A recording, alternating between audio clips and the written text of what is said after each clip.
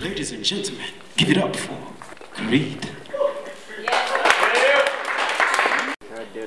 Alright, this one is called Man Up. So yesterday you attempted suicide.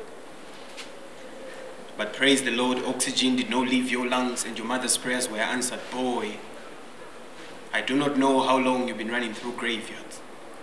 I do not know how many times tombstone holes invited you to a cemetery home, but thanks to the Shinigami that mistakenly wrote your name in the death note using a pencil only for grace to erase and saved your soul. Boy, what lies did Judas feed your ears that blinded your eyes such that you couldn't see that hanging on that tree is not gonna set you free? And no, son, killing yourself and dying is not the solution to your problems. Because together we can and could have been able to solve them. Adam's son, listen. Whenever your feet get crippled and you crawl in your lowest lens, I want you to learn the art of opening up like a C-section. I want you to cry.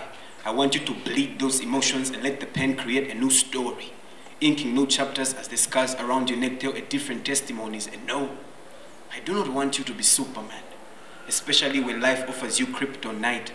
So imagine if you died, what was going to happen to your pregnant wife, your future son, what about your sisters and brother, this old man and your mother? I know that negative thoughts cross your mind, but that doesn't give you the right to crucify yourself on the Calvary of stress. And yes, the earth is just a dark place. Boy, do you remember the 4th grade math?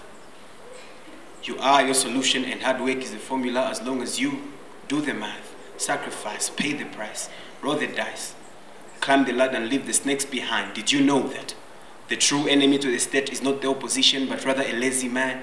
And you wearing half stockings,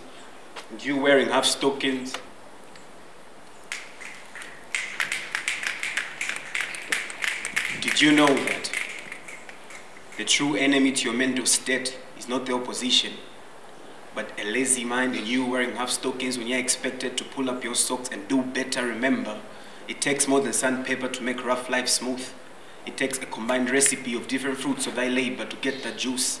It takes more than Google Maps to navigate your way to success, but if you can let the whereabouts of your commitments, then you can get started. Son, you have the audacity to swallow magnets and attract meals on the table. Son, you have the guts to masticate, swallow, and digest your food for thought, assimilating the nutrients in your wisdom and innovative thinking. Son, and the doctor's prescribed prescription precisely purposed to prick people's perceptions, and probably the proactive promise predestined to lead people to the promised land. Boy,